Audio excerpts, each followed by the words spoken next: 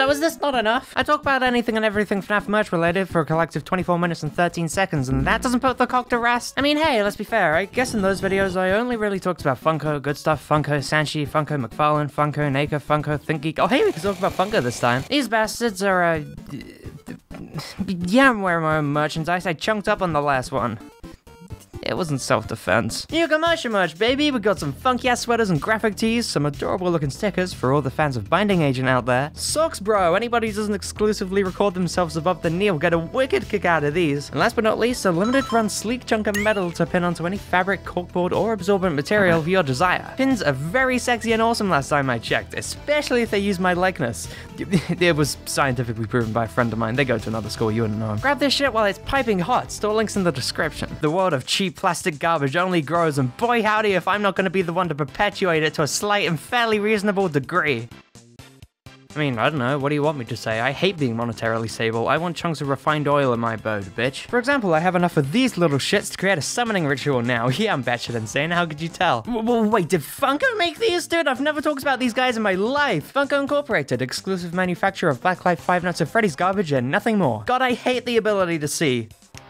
Yeah, these dudes went through a good old recoloring phase at one point, seemingly endlessly dishing out the very same tried and true figures and plushies with a new whack-ass coat of paint. Don't get me wrong, I do love the whole Blacklight aesthetic as a whole, but holy actual pissballs is that all Funko ever put out for a while, arguably to total oversaturation, dousing seemingly every previous FNaF wave of products in this stuff, and apparently this trend was contagious enough for other companies to puke out these horrid-looking containers of Blacklight slime. It haunts me this shit isn't bootlegged. Personally, all I ever grabbed of the kind were 4 out of the 5 Blacklight pop figures, and honestly, the colors on these dudes are kinda pretty. I think the contrasting yellows and purples on Chica and the Cupcake are quite nice, and Foxy's whole lemon-lime color scheme going on with that dash of purple is equally pretty freaking dope looking. I can't help but feel like the box art is a tad bland compared to the Doctor Strange pop I yanked off the shelf for a tenner at Tesco, but hey, imagine Funko being impressive.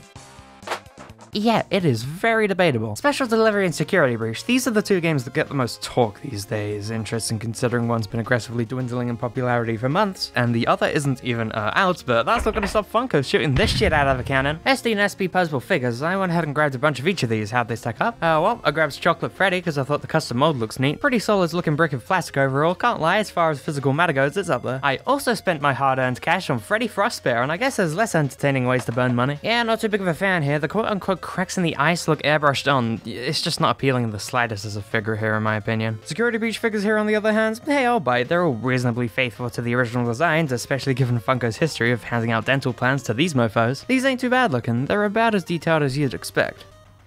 Especially considering the fact that the heads are modified reused molds. I really ain't got much to say about these Squishlets. No buildable figure this time, which is kinda unwacky, but I feel like most people are gonna want to grab these for the figures themselves this time. Funko ain't gonna waste costs on manufacturing an extra part per critter if they don't need to give people that extra incentive to splash out. Because regardless of how badly the inconsistencies in the mold might piss things up, a lot of these designs are still pretty damn appealing. Case in point, Roxanne Supremacy, I love this figure. And these all come with some pretty stylistic box art, harsh black and red, so I'm into it. Fits nice with the tone of the source. And hey, on a final note with Funko, I went ahead and pre-ordered a rock ton of Security Breach mystery minis, only for them to pull this super quirky move where they actually don't have the inventory in stock yet, so I went ahead and back ordered a Segway instead. Hey Gomo, it's me, you from the past. Do me a solid and talk about the mystery minifigures you ordered that I'm assuming already arrived. Piss is an illusion, destroy the hologram, buy cream soda, bye! McFarlane, LEGO sets for the fans of shit LEGO would never manufacture. I went ahead and splurged on the entire most recent series of Help Wanted construction sets. Yeah, I passed out after looking at a reasonably priced McFarlane product too. Oh yeah, we got a pizzeria simulator shaped anomaly here also for some reason. Whoa, hey, it's obscure character Molten Freddy from the hit 2017 video game Freddy Fazbear's Pizzeria Simulator. Molten Freddy, how do you feel about your third merchandising feature to date in this suspiciously marked up, nondescript popular building toy knockoff construction set? Haha, you said it, you poorly optimized sack of shit. First time I talked about McFarlane, I was described to, in painstaking detail, the actual hell crafting the Pirate Cove and Prize Corner sets put my friends through. Yeah baby, I get to experience this shit firsthand. I want to put my fingers through rehabilitation. I kid, at least for the sets I put together, these honestly weren't too bad of a time, but that doesn't mean they don't come without your trademark typical LEGO knockoff bullshit. There are some super sketchy building techniques here any LEGO employee would spontaneously combust at the thought of, the mangle vent repair set especially. The more complex stuff feels just uncomfortably structurally unstable enough to make me pee a little. Wouldn't be your trademark typical LEGO knockoff bullshit without it. I do love how some of the bricks have texture though, like these warped metallic looking pieces and the physical grittiness of the wooden plank and concrete pieces in the corn maze. And there is a surprising amount of detail packed into each of the minifigures here also, each animatronic fit with custom molds and a removable head in most cases, to reveal the internal endoskeleton skull. Grim Foxy's got this dirtied up suit with a transparent orange torso piece and a wicked sickle. Angle's surprisingly faithful aside from the neon green eyes. Molten Freddy's mold is pretty intricate and... oh. Yeah, Freddy's sitting over here with a washed out screenshot as a sticker of a 3D render of his insides. So hey, quality ain't totally consistent, but things for the most part aren't too shabby in the department of making the sole marketable reason for the set's existence look good. I mean, come on, what are you buying this for, the chair it comes with? Though, even if it's not genuinely the real deal, there is at least something so novel about flipping through a LEGO-esque instruction manual for a Five Nights at Freddy's set, and hey, Molten Freddy's comes with a neat print of the maintenance checklist.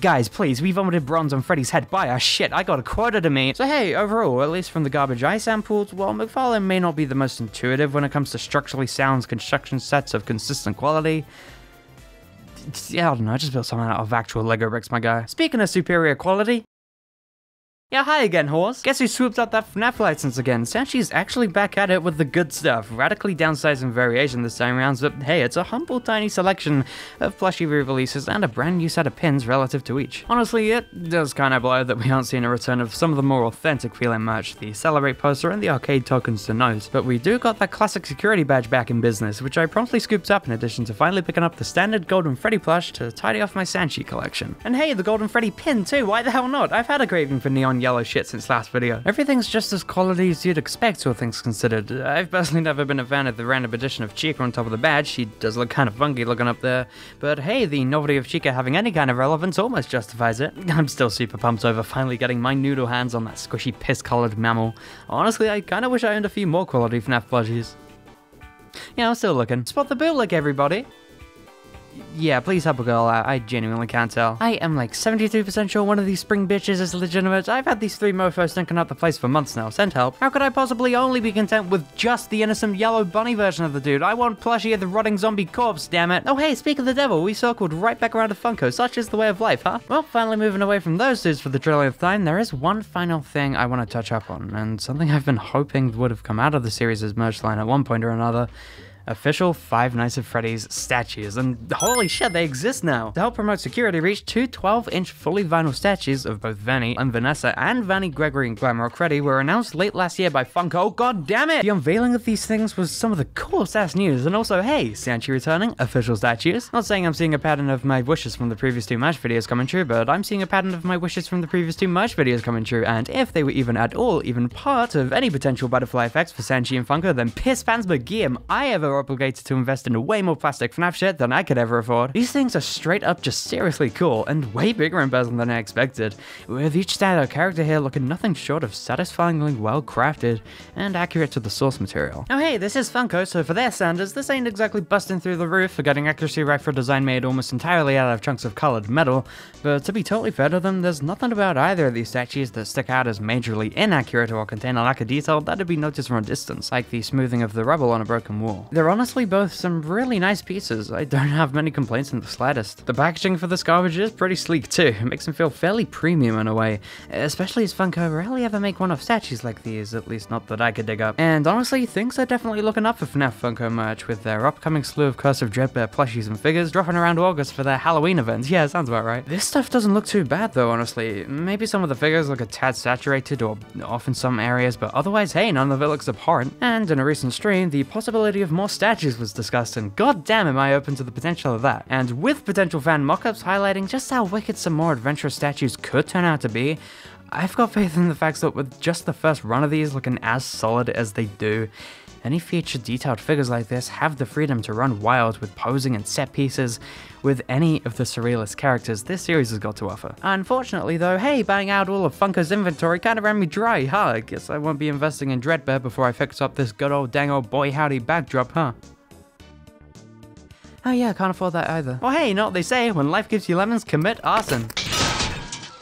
You know, shit materializing out of thin air makes about as much sense as Funko's random ass decision making, and honestly at this point, I wouldn't question it.